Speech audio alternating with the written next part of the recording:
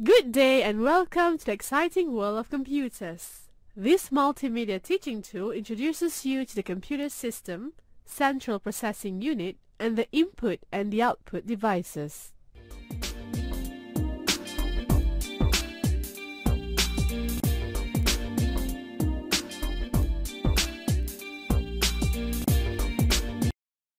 This is how a computer works. The information will go through each component in order to be processed and developed as the output you require. This is the overall organization of a computer process.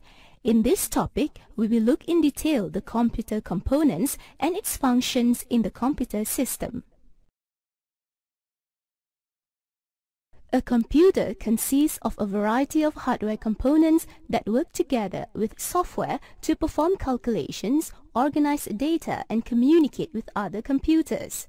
Simply put, a computer is a machine, more accurately referred to as a computer system consisting of hardware and software components that works together to accomplish specific tasks. Let us first look at the hardware of the computer and their functions. All modern electronic digital computers, whether mainframe or micro, consist of logical hardware units. Observe the organization of the hardware as displayed. Click on each device for detailed explanation.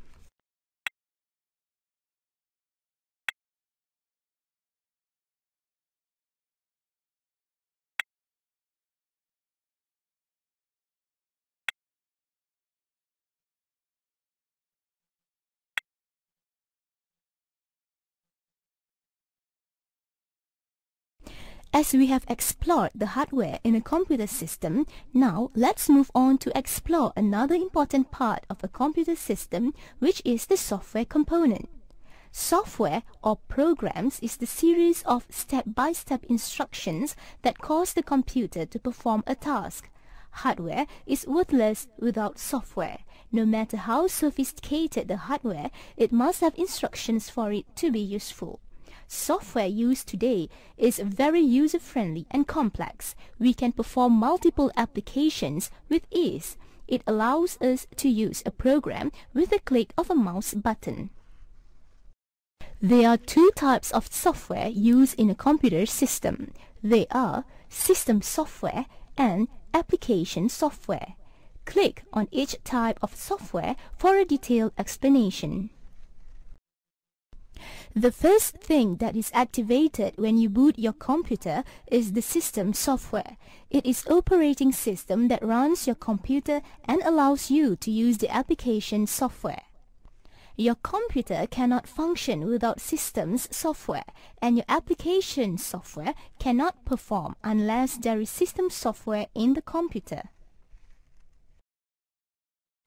More than likely, the system software you are using and are familiar with is Windows 98, Windows 2000 or Windows XP.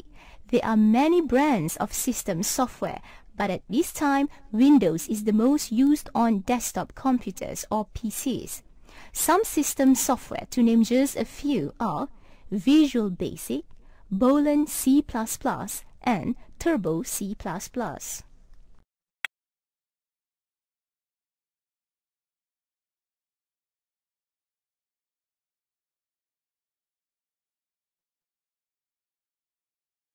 System software has many important functions in the operation of a computer system.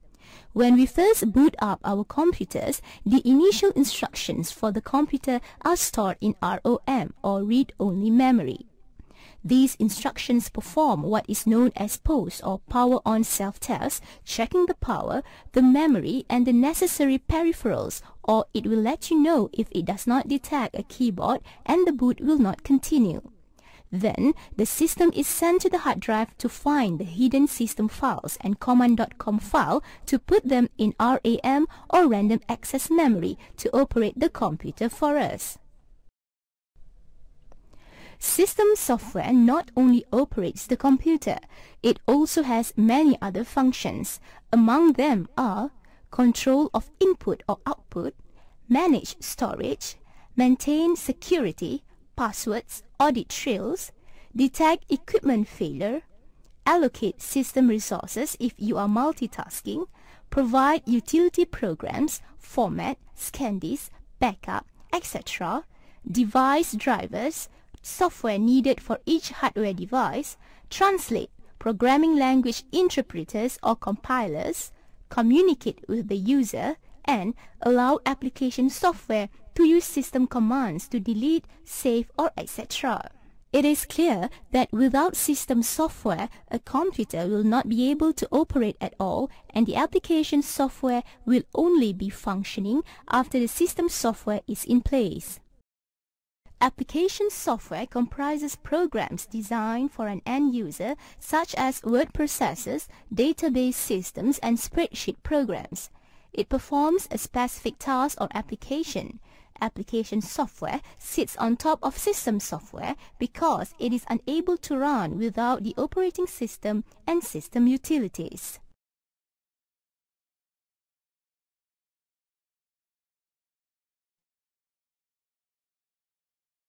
In this topic, we have looked at the main components of a general-purpose computer. When you open up a computer, you will be able to see various components of the computer. The components of the computer is divided into two categories, hardware and software. Hardware is the components inside and outside the computer which you can actually touch, such as disk drives, display screens, keyboards, printers, boards, and chips. In contrast, software is untouchable. Software exists as ideas, concepts, and symbols, but it has no substance. However, hardware without software will be of no use to us. So, a computer can only function smoothly and be useful to us if the hardware component is integrated with the software components.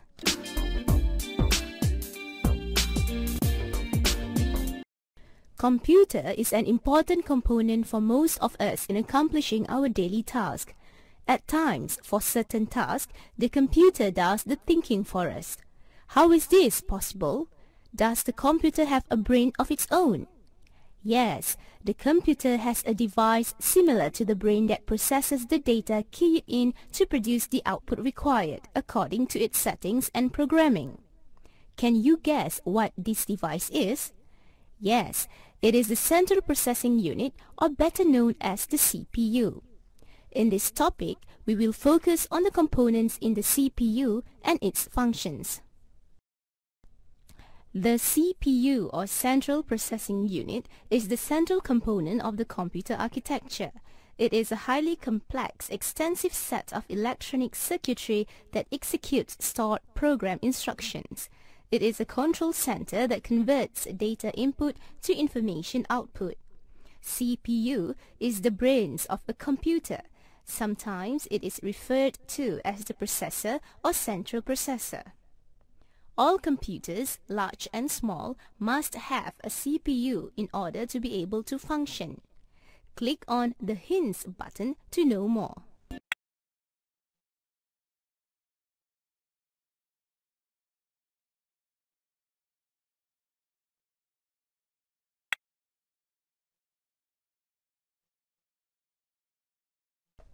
What do you think CPU is made of? CPU comprises of millions of microscopic transistors imprinted by chemical and photolithographic processes into polished silver silicon about the size of your thumbnail. These tiny transistors store electrical charges that correspond to ones or zeros, the binary language computers use to communicate. Groups of transistors are linked to store values. They also perform logic and math, and they pace their functions in a synchronized mode to process data with the help of a quartz crystal clock. Click on the hint buttons to know more.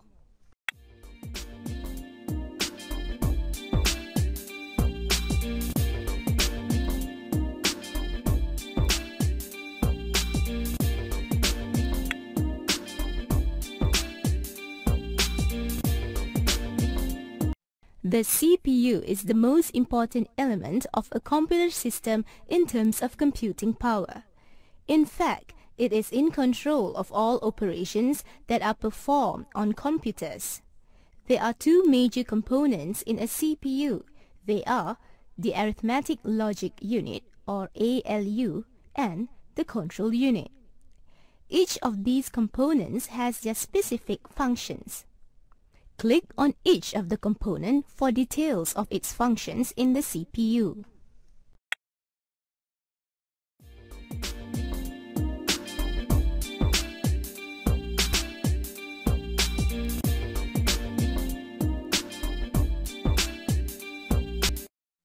There also are the CPU components that ensure that the operation of the CPU is smooth. Among the components are internal clock, registers, and memory and storage. Click on each of the components for a detailed description. Each CPU has an internal clock that produces pulses at a fixed rate to synchronize all computer operations. This clock generator regulates each of the actions the CPU performs. Registers are temporary storage areas for instructions or data. They are not a part of memory, rather, they are special additional storage locations that offer the advantage of speed. Registers work under the direction of the control unit to accept, hold, and transfer instructions or data and perform arithmetic or logical comparisons at high speed. There are different types of registers in a CPU. They are accumulator, address register, storage register, and general purpose register. Click on each type of the register for a detailed description of its functions.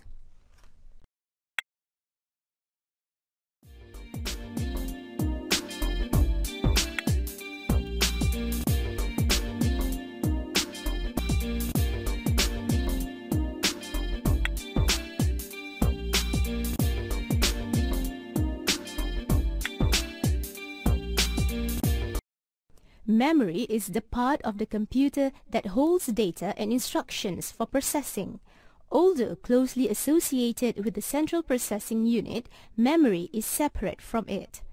Memory stores program instructions or data for only as long as the program they pertain to is in operation. Keeping these items in memory when the program is not running is not feasible for three reasons. Click on each button to know the reasons why it is not feasible to keep the program instructions on data when the program is not running.